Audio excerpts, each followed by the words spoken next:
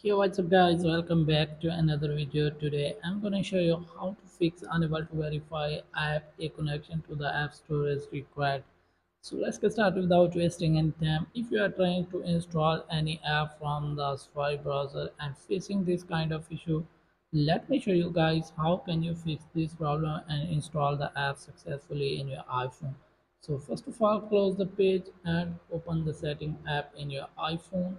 So here scroll down and now tap on Safari browser. Again scroll down and tap on clear history and website data. So clear it.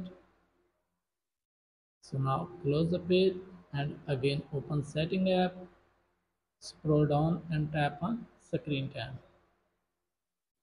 Again scroll down and tap on content and privacy restrictions. So as you can see, here is the view profile. This device is also restricted by a profile. So here tap on profile, and if you have installed any beta profile in your iPhone, so remove from here. So remove it, and now go back and tap on screen time again, and now tap on content and privacy restrictions, and here tap on media and purchases, iTunes and App Store.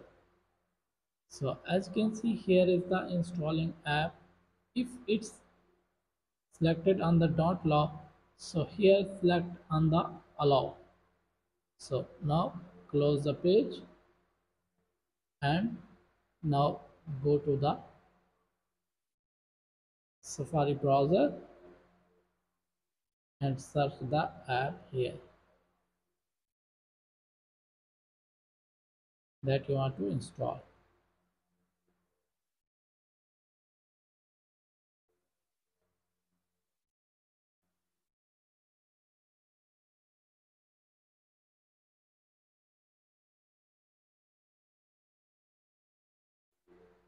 So here is the app that are stored.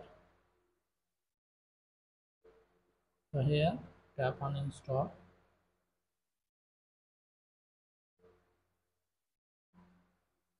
So as you can see, app is installing right now successfully. So if you have any problem, let me know in the comments. Thanks for watching.